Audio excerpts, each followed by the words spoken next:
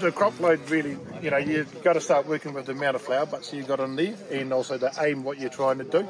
So we still going to need an extension growth, so we can't max out the amount of fruit that we go on here.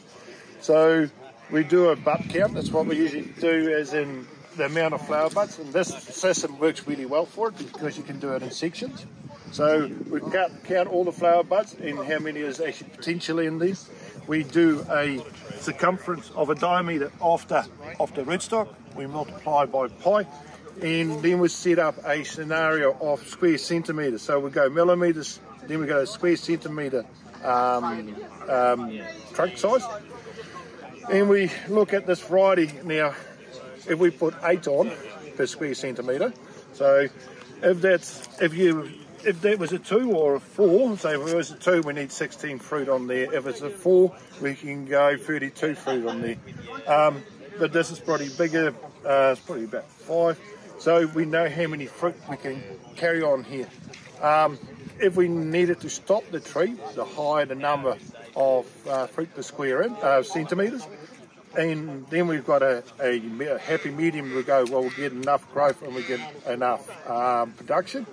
Or we have to really grow this tree, so we drop the number down again. And so we know what the target is, how we got to get the maximum of this at this time, and trying to get the growth. So bud count, then it becomes fruit count, and then that's what we're going to harvest.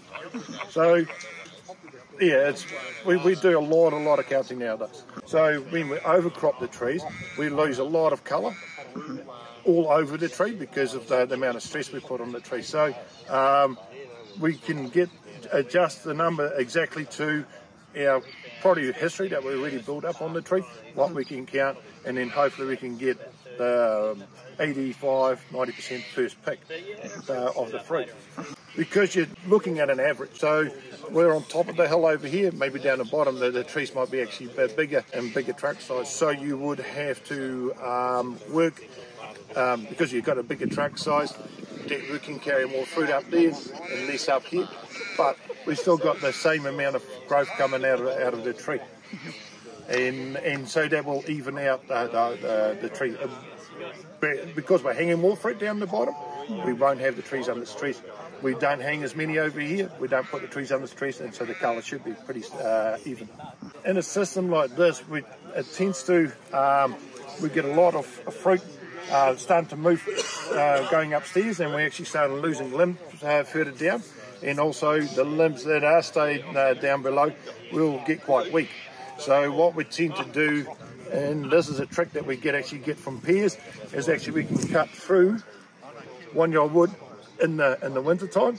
So if we want a lot of growth, we can go a long way, leave a long piece behind, because the leaf buds are quite a lot bigger and a lot stronger up here compared to the leaf buds that are further back, then are closer to the what you call them, the smaller circles, and that would only give us a small growth, but it keeps telling the branch this is a growing point.